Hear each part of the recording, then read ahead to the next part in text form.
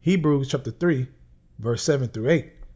Wherefore, as the Holy Ghost saith, today, if you will hear his voice, harden not your hearts, as in the provocation and the day of temptation in the wilderness.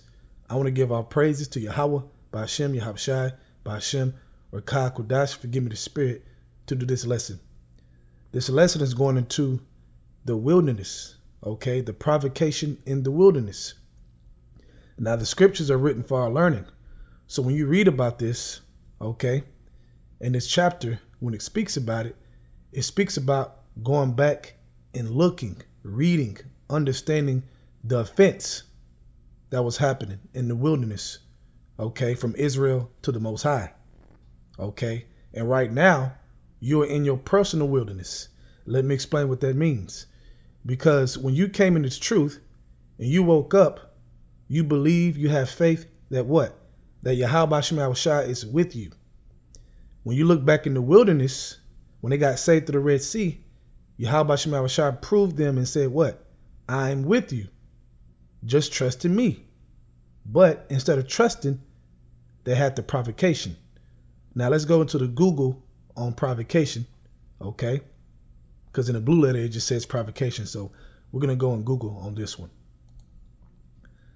Provocation, action or speech that makes someone annoyed or angry, especially deliberately. Let's read that again. Action or speech that makes someone annoyed or angry. Now, who was annoyed and angry? Yahweh, the Most High. Why? Because the Hebrews had no faith. They had no faith, man. What are you going to drink? What are you going to eat? All this complaining and doubtful spirit because they truly didn't believe that Yahweh was with them, even though he saved them and put all those plagues on Egypt and saved them through a great, great salvation, man. Okay? A great, great salvation through the split sea. So how after that you don't believe that he with you, man? Okay? So speaking to us now in this time, he woke us up. We know who we are. We know the mysteries. Okay? We're taken care of daily, no matter what. You know, you go through tribulations, but he's still on time and take care of you. So what else do you need? What else do you need to understand that Yahweh Shema Shai is with you, man? Why are you doubting? Why do you have disbelief? Okay? Now, real quick, let's go to Hebrews chapter 11, starting at verse 6. But without faith, it is impossible to please him. For he that cometh to Yahweh must believe that he is, and that he is a rewarder of them that diligently seek him. By faith, Noah, being warned of Yahweh of those things not seen as yet, moved with fear, prepared an ark to the saving of his house, by the which he condemned the world and became heir of righteousness, which is by faith. Right. Heir of righteousness, which is by faith. We talk about being joint heirs to Yahweh Shai, with Yahweh Shai. Okay, well, that's by faith. Okay, believing, man. Okay, because what happened is, man, you will go in circles and circles and circles in your life right now. I'm speaking in your life right now because you have all this provocation in you, man. Complaining in your mind. If the Lord gonna do this, if the Lord gonna do that. I'm talking about need. I ain't talking about something you just want. I'm talking about the needy things in your mind. You going back and forth. Okay? If you're doing that, you're doing the same thing that they did in the wilderness, man. Which is why they're going back in circles. Which is why you probably going in circles right now.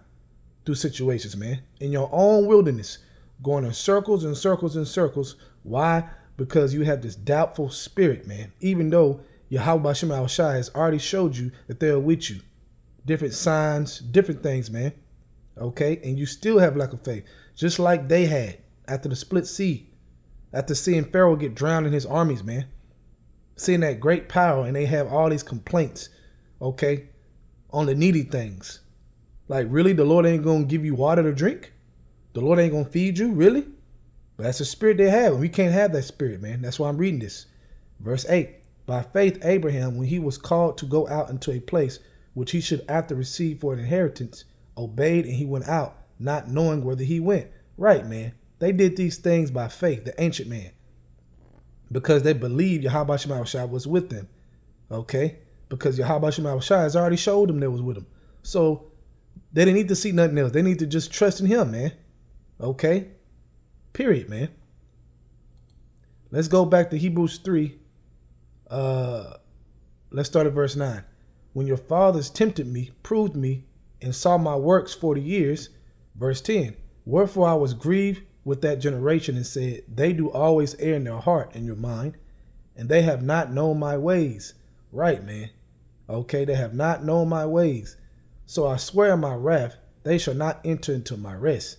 Keep that in mind, man. You want to enter into the rest? Well, don't be in this spirit, because the way they were acting, man, that doubtful, whack-ass spirit, man, they were getting killed off, going in circles in the wilderness, man. Okay? And that can happen to you right now, being in that spirit. Verse 12. Take heed, brethren, lest there be in any of you an evil heart of unbelief. So it's evil to have unbelief to your power, man. That's an evil thing. That's a wicked thing to do. Okay? So it says, of you an evil heart of unbelief and departing from the living power. Okay, so unbelief is a sign of departing from Yahweh Shem Shai. Okay? But exhort one another daily while it is called today, lest any of you be hardened through the deceitfulness of sin. For we are made partakers of Yahweh Shai if we hold the beginning of our confidence. That's that confidence, man. Okay? Jake was supposed to have confidence after seeing that split sea. Come on, man. Your confidence should be skyrocketed high.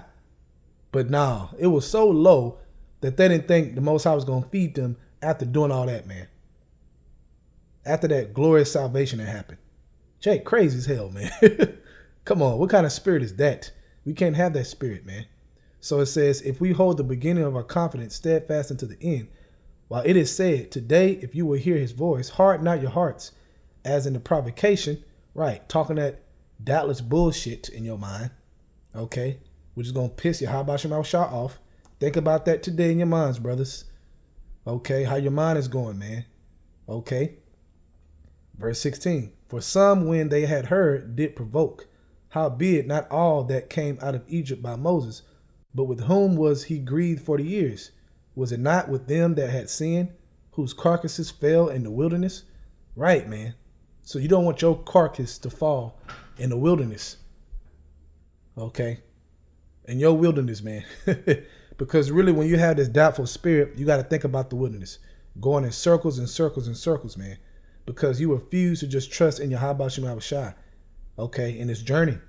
You have to trust in Yahweh Shem Shai in this journey. If he's already showed you he's with you, why go backwards and doubt him? He's already showed you. He's already given you signs. You woke. You understand. Okay? You know the mysteries, man. Okay? And different things, man, that he's done in your life. If you spiritually pay attention and stop being carnal-minded. See, Jake in the wilderness were being carnal-minded, man. They weren't looking at the whole thing. If they did, they would know that they're going to eat. They would know that Yahweh Shem Shai wouldn't save them for them not to eat after salvation. That's stupid, man, to think like that. Verse 18, and to whom swear he that they should not enter into his rest, but to them that believe not. Right. To them that believe not, meaning don't trust in him. So we see that they could not enter in because of unbelief. Ooh, that's why it's impossible to please him without faith, because unbelief, you cannot enter into his rest. So in this chapter, it's telling you to go back, man. You know, I would go back, you know, read that story and see how they were acting, man. And see how mad the Most High was. Okay. He was putting them to death for that reason, man. So if you don't follow what the scriptures say about having that faith, okay, above all, being strong with faith, man, then you can fall into this hole, man. And if you do, you ain't going to make it, period. You're not going to please the Lord with this spirit, man. If you believe he's with you, show it. Walk it. Walk as the children of light. So with that, I want to give our praises to Yahweh, Ba'ashem, Yahweh Shai, Ba'ashem, Rakak, Wadash, for giving me the spirit to do this lesson. Double honors to the elders of Great Millstone. And shalom to your Akim out there that's doing the truth and sincerity. Shalom.